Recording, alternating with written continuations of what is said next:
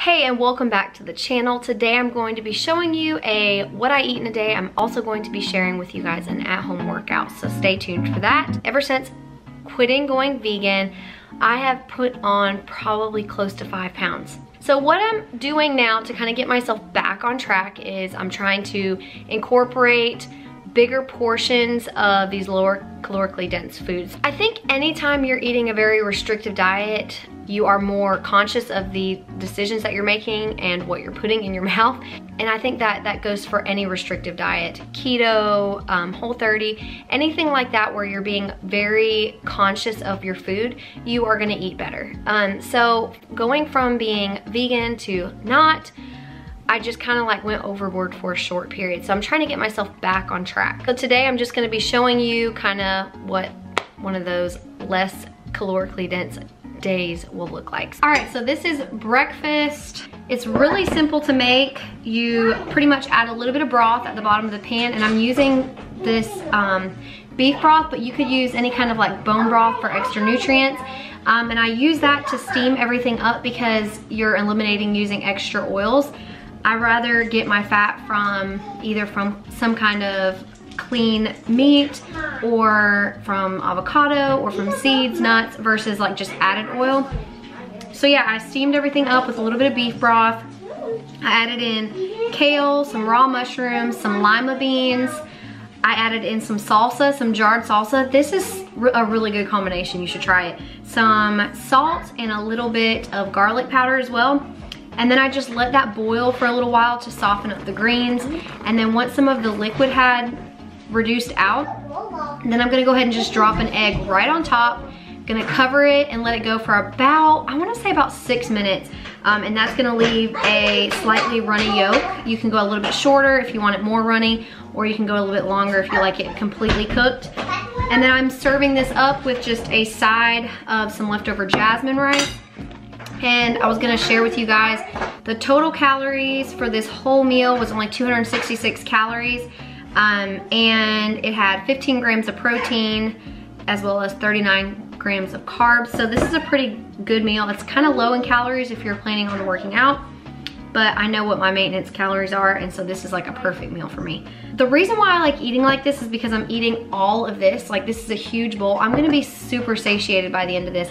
I'm one of those people that has to eat a lot. So if you are somebody that's constantly hungry and you're trying to lose weight and you always feel like you're starving and you always feel like you're dieting, eating low caloric foods is the way to go, because you can just bulk up. Use a small, like I put an egg on here.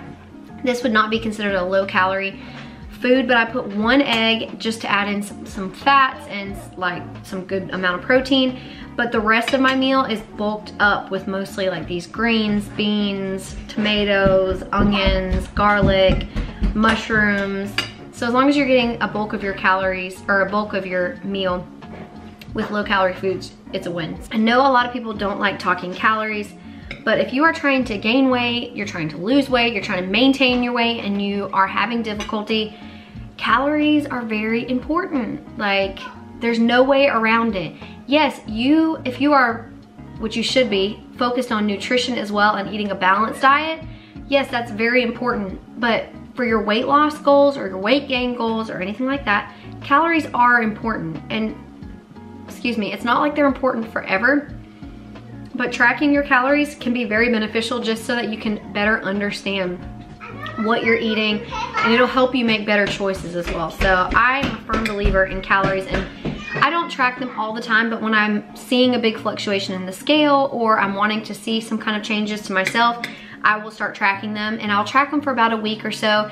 And then during that time period, I realize, okay, I really am liking this, I'm really liking this, and then I start incorporating those foods more. So there's my calorie rate. As I'm eating, I'm sitting here thinking of all these things I want to tell you.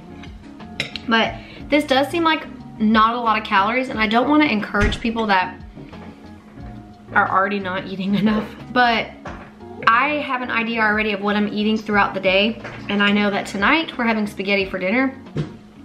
And so I look at the end of the day, my total calories for that day. I'm not looking at specifically each meal, because for me, it's easier to have this 233 calories now and be able to have a little bit of cushion for later versus I gotta have 500, 500, 500. You know what I mean? All right, so I just watched a Brooke Entz video on YouTube. It was just like one of her vlogs, but she did this really cool workout. And so I'm gonna be doing that. So the first thing that I'm gonna do, I think this was actually a conditioning training that she did, but I'm using this as like an upper body day. So I just did legs like 2 days ago, so my legs are pumped. So this is gonna be more upper body focused, but it's gonna loosen up my legs as well because there's a bit of running. Okay, so the workout goes like this. You're going to run 400 meters, and then you are going to do 4 rounds of 5 dumbbell deadlifts, 5 dumbbell cleans, and then 5 dumbbell overhead presses. You're gonna do 4 rounds of that, then run 400 meters, do 3 rounds of that, 400 meters, 2 rounds of that, 400 meters, and then 1 round to end, okay?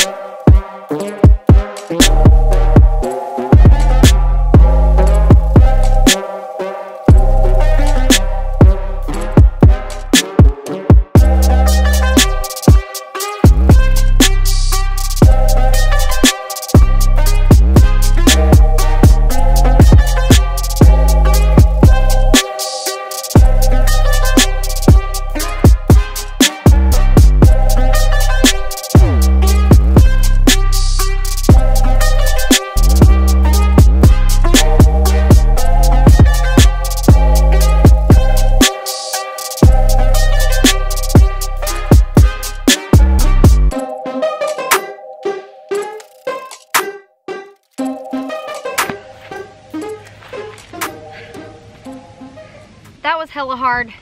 Her time was like, I want to say it was like 12 minutes, and mine was like 16 minutes. So that just goes to show you like how much more in shape she is than me. All right, so that was the first part of the workout. The second part is a conditioning workout that she mentioned in the same video.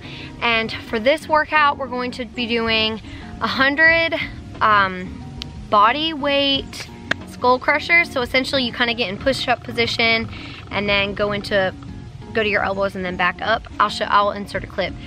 So we're gonna do 100 of those, and then we're gonna do 100 curls. I think hers were alternating dumbbell curls, but I only used 5-pound weights, so we're gonna just do together 100. And I actually broke mine up into sets of 25. So we're gonna do 4 rounds of 25 body weight skull crushers and 25 curls. All right, at this point I can barely like hold up my camera.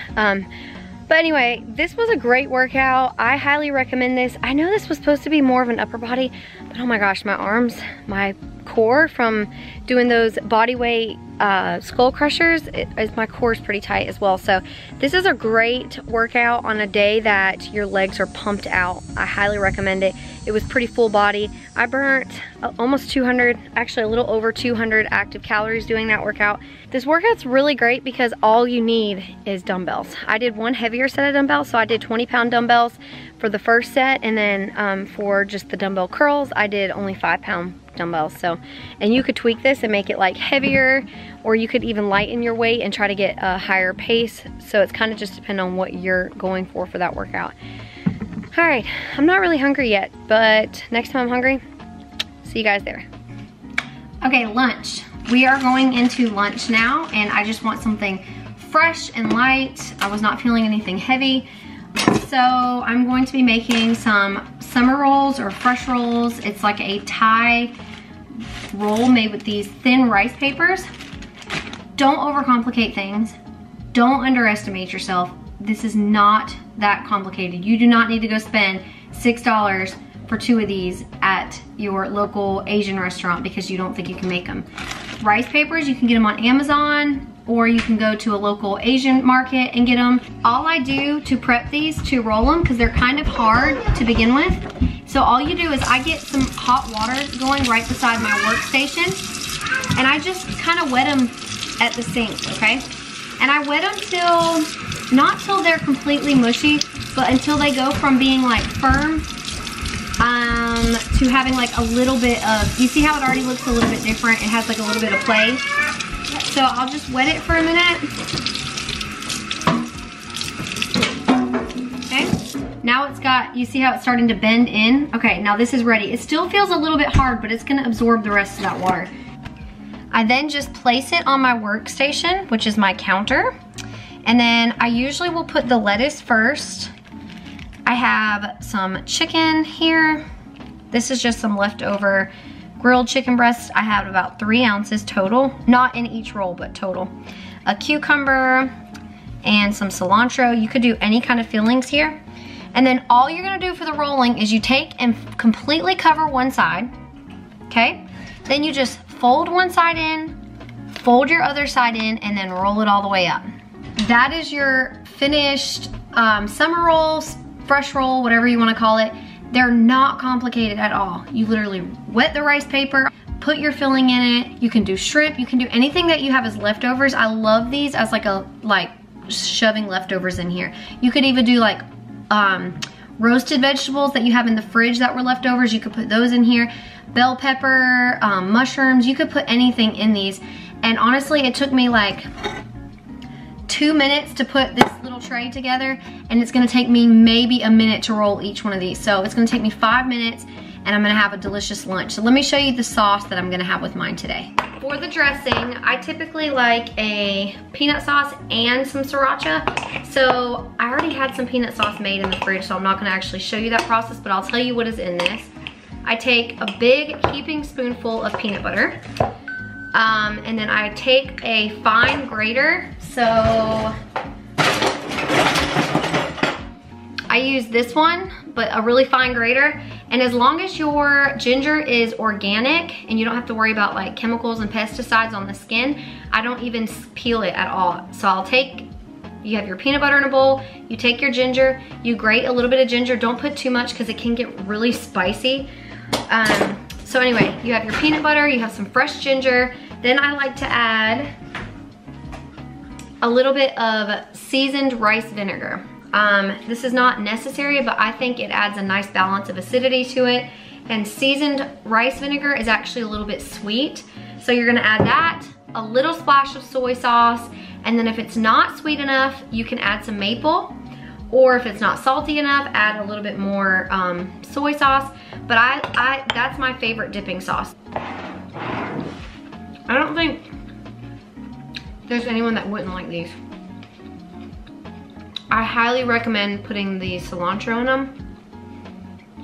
I'm not fully tracking calories, but I'm just kind of wanting you to see like how much you can actually get when you're eating foods that are not as calorically dense. So for my 3 ounces of chicken, that's about, let's see, 75 calories. And then each one of these wraps, I think for 3 wraps, it was 125 calories. So let's see, that's 300. And then a tablespoon of peanut butter. We're looking at under 500 calories.